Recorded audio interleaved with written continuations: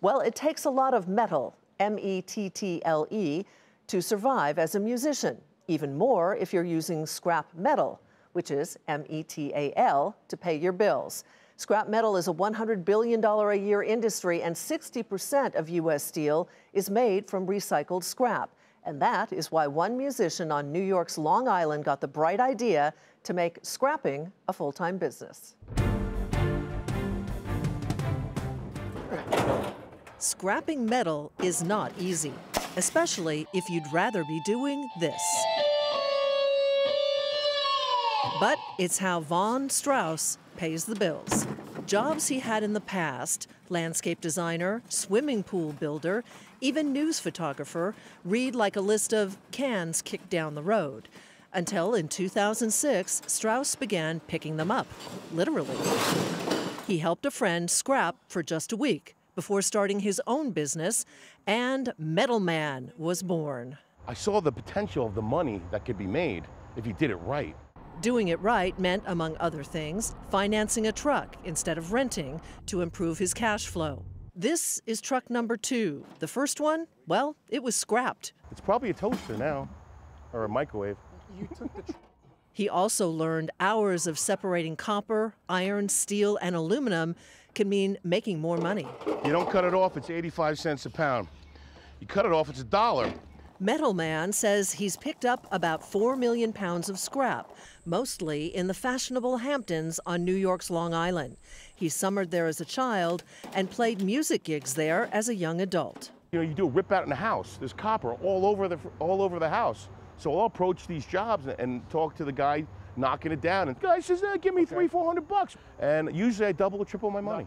Prices can fluctuate, sometimes violently. China's tariffs on U.S. steel meant growing supply at home this summer, and copper prices dropped nearly 20%. $1.40 on the copper. Ouch. But when he's busy, Strauss will drop 5 or 6 loads a day at recycling centers like Gershow, a family business opened by another scrapper back in 1964. Still, he was pleasantly surprised at how much this load paid. $549. It was 1,173 pounds. The biggest risk? Injuries. A fall sidelined him for weeks earlier this year, and he's still having issues with his fingers. A classically trained pianist, Strauss says he's played in 23 bands and written more than 1,000 songs. Now he's finishing a collection of 46 originals, his words, his music. There's value whether his music sells or not.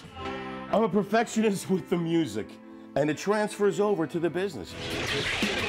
I want to do everything right with the metal thing. I want everybody to be happy when they call me and then they have the Metal Man experience. I'm not feeling the Metal Man's on his way here.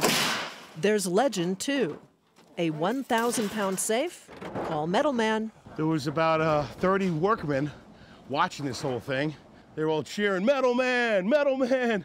All part of marketing a superhero persona. Iron Man's taken, and Man of Steel, or Magneto. I'm trying to recycle metal instead of, rip it from the earth and keep mining it and all that stuff. So in a way, I'm trying to do something great for the planet. Strauss says no, he wouldn't call his music heavy metal, but in addition to his musical interests, all that heavy lifting did pay for his trucks, and it also helped put his daughter through college.